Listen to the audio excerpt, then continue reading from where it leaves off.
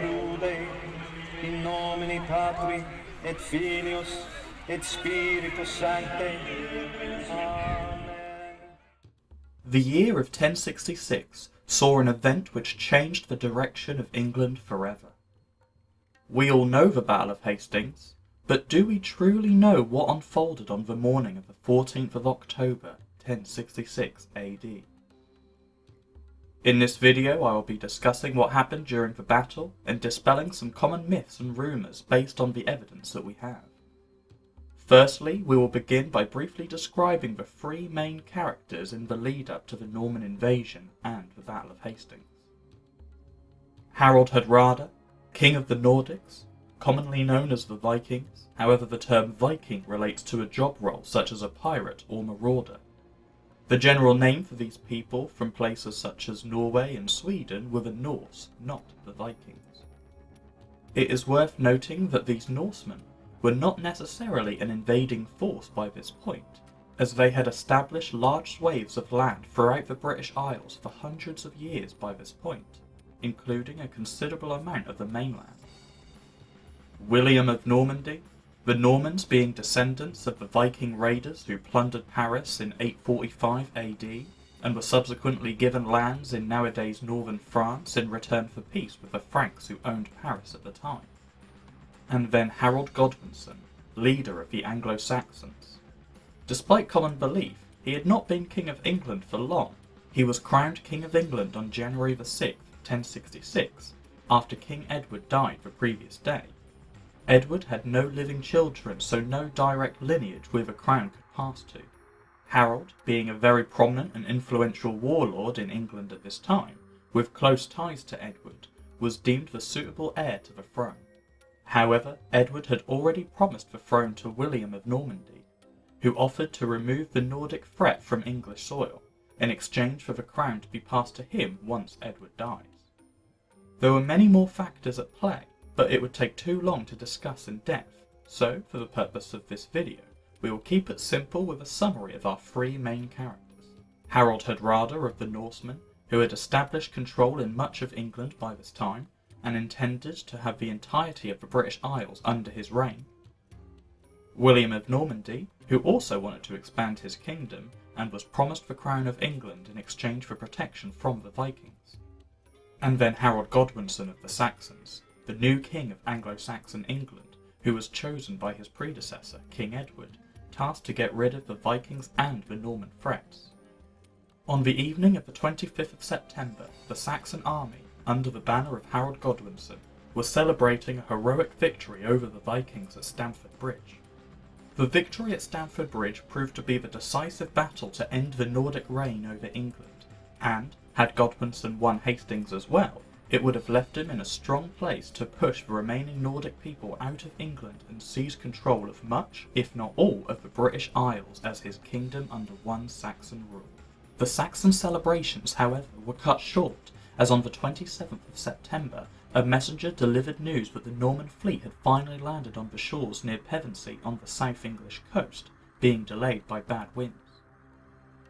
And so, the tired and bloodied Saxon warriors again picked up their spears and axes, strapped their shields on their backs, and began the long march south to confront the Norman invaders.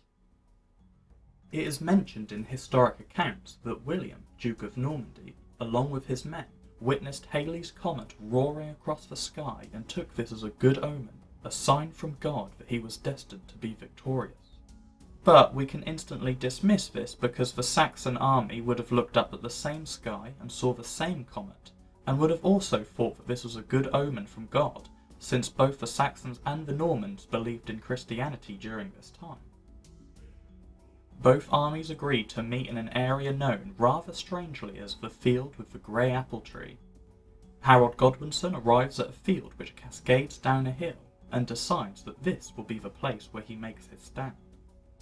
William, standing on the other side of a grassland on top of the hill, looks down at the battlefield and begins planning his attack.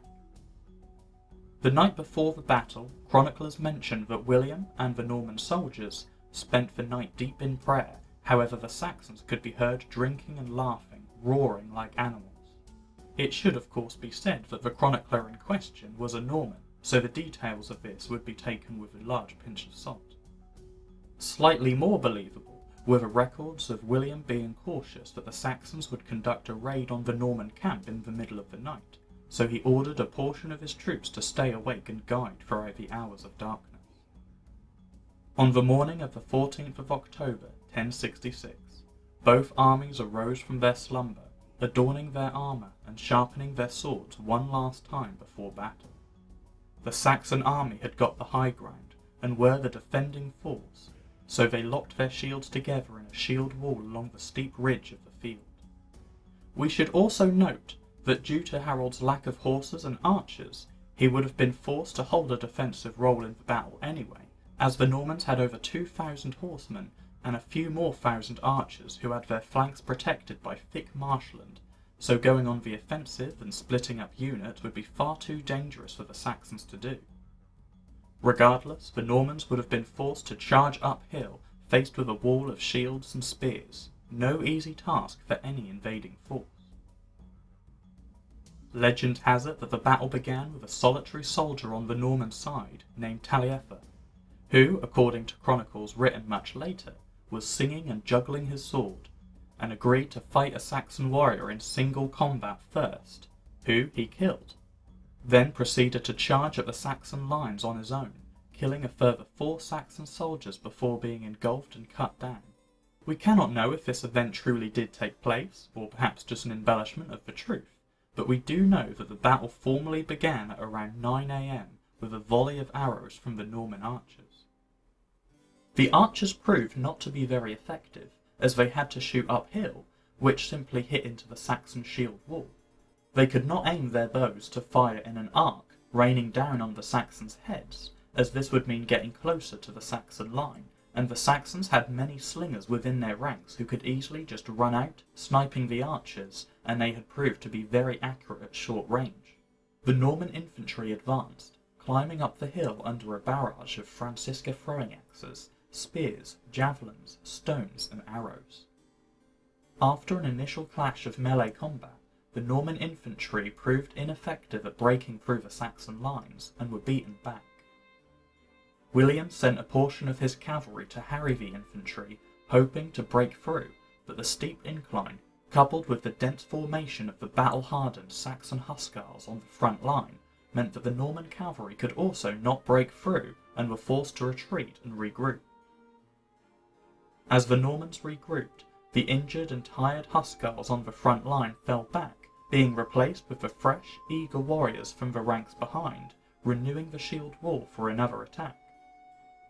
The Normans attempted again and again to break through the Saxon lines. The fighting carried on for hours, with more and more warriors on both sides beginning to fall in the bloody mess.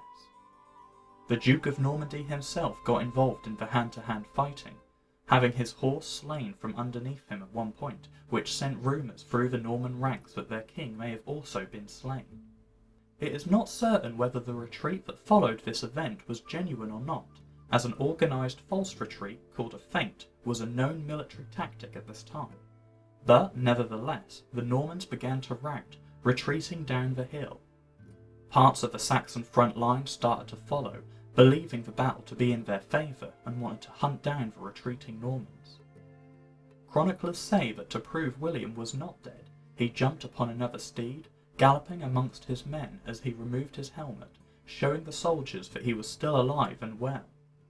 At this, the Normans halted their retreat and returned to the fight. The Saxons, evidently caught out by this sudden change of events, found themselves split up, with the shield wall now in fragments. Merciless fighting ensued as the final hours of the battle drew closer. The mounted Norman knights charged through the separated Saxon ranks, harassing the huscarls as well as cutting down the less armoured farmers, peasants and countrymen who had taken up arms to join the Saxon cause in order to protect their lands and homes. At this point, something occurred which moved the battle into the realms of legend.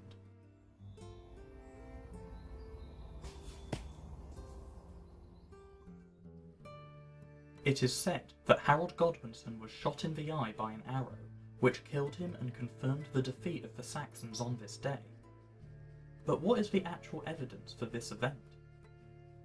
The earliest Norman accounts of the conquest do not mention this at all.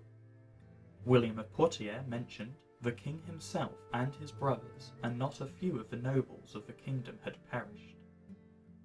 William of Jumer wrote that Harold himself was slain, pierced with mortal wounds during his first assault. It is only until around 1080 AD, in the History of the Normans, written by a Martus, a monk in an Italian abbey of Monte Cassino, we read that Harold's eye was gouged out by an arrow. Over in England, William of Malmesbury and Henry of Huntingdon further mentioned that an arrow in the eye wounded Harold, however go on to state that he was then cut down by Norman knights.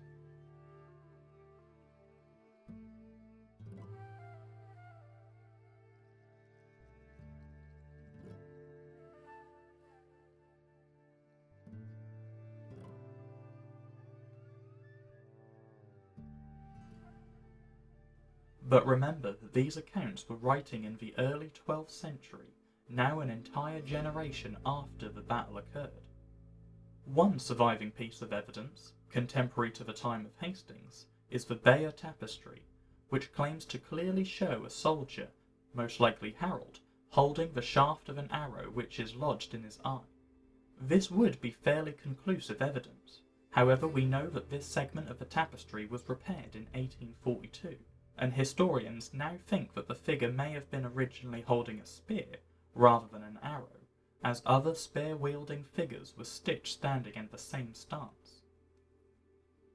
When looking upon the tapestry, you'll see the inscription, Harold Rex, interfectus est. King Harold has been killed. And here we see another figure being cut down by a mounted Norman knight. These figures would conform with the 12th century English texts, advising that Harold had first been shot by an arrow and then later killed by the approaching Normans. This would be a much more believable death for Harold, as it depicts a king who was shot by one of the many arrows raining down on the Saxon ranks at the time, then dragged to the back of the lines by his protection of Huscarls, only to be butchered by the Norman knights who managed to break through the Saxon lines. We also know that Harold was slaughtered so brutally that, after the battle, his body could only be identified by his mistress, Edith Swanneck, who managed to identify him by intimate marks on his body. So why were the initial Norman accounts so vague when discussing how Harold died? Well, it may have been because the Normans prided themselves on the practice of chivalry. As such, brutally cutting down an already injured nobleman, let alone a king, would bring shame upon the Norman king who allowed this to happen. So William may have sworn his chroniclers to silence, censoring the details to retain his honour, which would surely grant him better favour as the new King of England. In summary, we cannot know for certain exactly how Harold Godwinson died. We know that it is likely he was injured by an arrow, perhaps in the eye, perhaps not, as this would have been extremely common on a battlefield like this. But we also know that arrows rarely killed people on their own, at least not instantly, as one could carry on fighting while pierced with multiple arrows. So it is likely that Harold's bodyguards attempted to remove him from the battlefield, but were overwhelmed and cut down by the advancing Norman forces, and in the heat of battle, Harold was killed. In the aftermath of the battle, William rallied his troops, marched on to London, and on Christmas Day 1066 he was crowned the new King of England, officially placing England under Norman rule. I'll let you decide what you think truly happened on this day of 1066 AD, but I hope that this information provided today has helped educate you on your understanding of the events that occurred. For now, thanks for watching.